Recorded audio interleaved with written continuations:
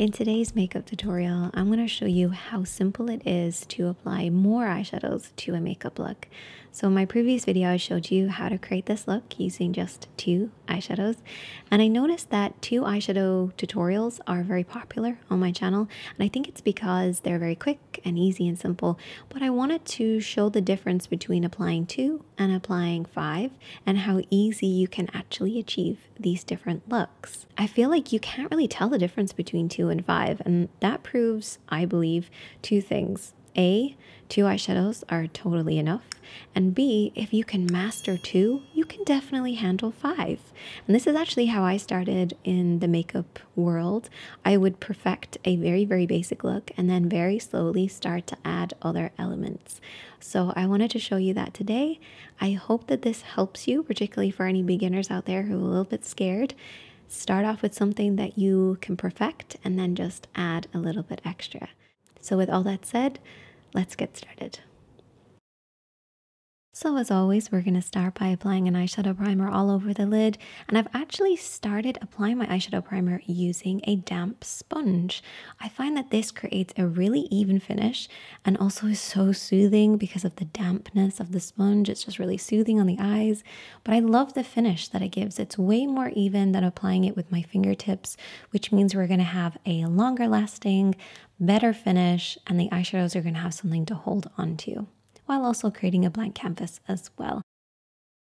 Now the 2 eyeshadows that we're going to be using is from this Fenty Beauty palette. This is the palette number 3. We're going to use the top brown shade and the bottom brown shade. And I'm going to apply the first shade using a blending brush. Now I like to hold the blending brush a little higher up on the handle when I'm applying. So the further you hold it up on the handle, the more pressure you're going to apply, the more eyeshadow you're going to apply. If you hold it in the middle, you're going to blend as you apply. And if you hold it right at the bottom, you're only going to blend. That's just something to bear in mind. So I'm going to take my blending brush and I'm holding it in the center because my lid is still a little damp. So I don't want to apply too much pressure because it's just going to grab hold of certain areas. So it's better to hold it in the center, pick up a little bit of product, and then very slowly start to build this up on the lid. So I'm going to start on the lower part of the lid, and I'm going to build this up as we go because we want to grab hold of the shadows to keep it on the lid, but we don't want to create little patches on the lid either.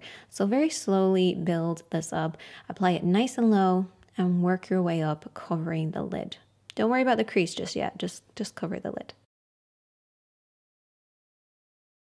Now, as you can see, I'm holding the brush kind of low down in front of me, and this allows the bristles to kind of go up a little bit higher, so it's covering the lid and also a little bit into the crease as well. Now, if you only want to work on the crease, you're going to bring it up horizontally, so working across the eye instead, and this will only cover this area and prevent your eyeshadows from going up too high, but keeping it nice and deep in that crease. So I use a combination of keeping it low and then keeping it high, depending on the areas that I need to cover. Another little tip, and something that I've never actually mentioned, is I always keep my eyebrow kind of raised, because if I kind of squint or have my eyes kind of relaxed, I get these little wrinkles. So try keeping your eyebrow nice and high and look down in a mirror, and this will create a smooth line for us to work on. So I always have a mirror kind of placed in front of me, and this just creates this smoothness. It's going to make sure we have a nice even texture and an even look. So that's just something to try, and I've never mentioned it before, but it's something I always do.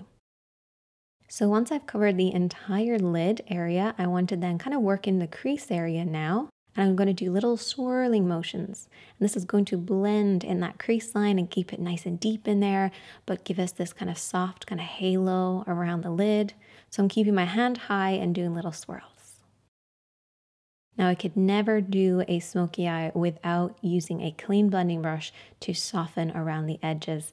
This honestly makes such a difference. I'm holding it really far down on the handle because I don't want to apply anything or blend too much. I want a soft, gentle blend. So holding it really far down the handle will just let it glide over the skin. So it's going to be nice and soft and blurry and just that perfect smoky look, because smokiness is the deep darkness right at the base and then it kind of disappears into nothing. And that's what we want. And that's what a clean blending brush does.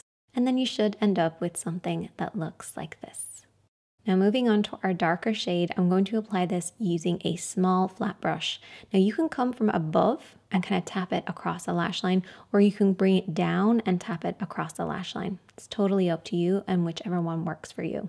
I'm also holding it quite high up on the handle to give me lots of control because I don't want this to kind of go everywhere.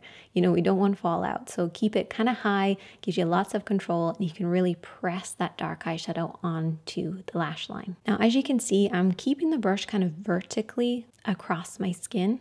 So it's kind of pressing it against my skin right across the lash line, and I keep it a little higher on the outer edge, and then I kind of sweep it downwards the closer it gets to the inner corner, but it's all about this pressing motion and keeping it vertically. I'm also going to do little smudging motions with this as well, so I can kind of use the brush back and forth in kind of a little wiggle across the lash line, and that's going to apply the eyeshadow just a little bit higher and make sure it's nice and smudged. Then I'm going to switch my technique, bring my hand nice and high, and this time we're working across horizontally. So I'm pressing this all along, and we're going to get a really nice deep effect as we do this. So I switch between the two using horizontal kind of pressing motions, vertically pressing motions until I get the depth that I want. We're just going to go in with some mascara and some falsies. Now, a lot of people are asking me how I apply my lashes, so I'm going to show you. This is what I like to do. I apply the glue on the upper part, so it's not on the lash band, it's not underneath, it's on the upper part, and I look down in a mirror and I'm going to press them upwards. So the first thing that I like to do is to kind of kiss my lashes, so I kind of go onto the lashes. This kind of disperses the glue and makes sure it's not really close to my eyes either, because we don't want to get glue in our eyes. And yes, you are gluing the fake lashes to your own lashes, so you do have to be careful after you've removed them to take care of your lashes. But what I do is I do this, and then as you can see, it just grips hold of it. I let go, and then I just stamp all the way across until the glue dries. And then this way I get to keep my own natural lash line, and I can make sure that the lashes are really on there and I don't have any like little gaps or movement or anything like that. But you do have to take care of your lashes if you do this technique, and I'm also not recommending it. And please make sure you don't get glue in your eyes. Also, just want to clarify, this is not stuck to the upper rim of my eye. It's stuck to the roots of my lashes, not on the waterline. Don't stick these to your waterline. It's going to be very uncomfortable and it can actually really affect your eyes. Now, I also didn't apply any mascara yet on the lower part because if my eyes get a little watery, I don't want to have like, you know, smudge city going on. So once my upper lashes are on, I can then apply a little bit of mascara to the lower lashes. So now that we have our two eyeshadows on the eyes, we are going to add some more. So I'm actually going to start off with this beautiful burnt orange matte shade. You don't have to use orange. You could use a mauve or a yellow or a blush tone, whatever kind of blush or lipstick that you're using, you could always incorporate that as well. And I'm going to apply this using a blending brush just in the center of the lid. So if you kind of cut your lid horizontally almost, we're going in the middle, right in the middle, and we're working our whole way across the lid, keeping this mostly to the lid and then very slowly blending it upwards into the crease so it eventually fades into nothing. Try to avoid the darker area right at the lash line. We still want to keep a little bit of that depth there, so try to keep it a little bit higher than that to add a soft blend. And as always, I'm going to take my clean blending brush because you can't do a smoky eye without a clean blending brush. And I'm just going to very, very lightly soften out any harsh edges. Again, holding the handle quite low down so I get a soft, gentle blend. And next, we're going to take this deep plum shade and apply this over our smoky line right at the lash line. And one thing that I absolutely love about deep plums is that they work with most eye colors. They will add just the most subtlest difference to this smoky eye. Like, you won't notice it, but your eyes are going to shine just that little bit more. So layering a little bit of this plum over that deep color is definitely going to add a little bit more depth and bring out the eyes. Absolutely love this shade. Highly recommend having a shade like this in your makeup bag. And then you should end up with something that looks like this. And as you can see with the before and after, so we have the 2 eyeshadows and then the 4 eyeshadows, we just have a little bit more lift because we've blended and brought that eyeshadow outwards. We have a little bit more depth at the lash line, but mostly we have this overall smokier, deeper appearance, bringing the eyes upwards, which I absolutely love. Now for underneath the eye, I'm going to take the plum shade. I'm going to apply this on the outer edge and then swinging it upwards to the inner corner. Now I actually don't suit applying too much eyeshadow under my eye. For some people it looks absolutely amazing, which is why I'm showing it, but for me, not so much. And then I'm going to take that burnt orange shade using a blending brush to sweep around the edges.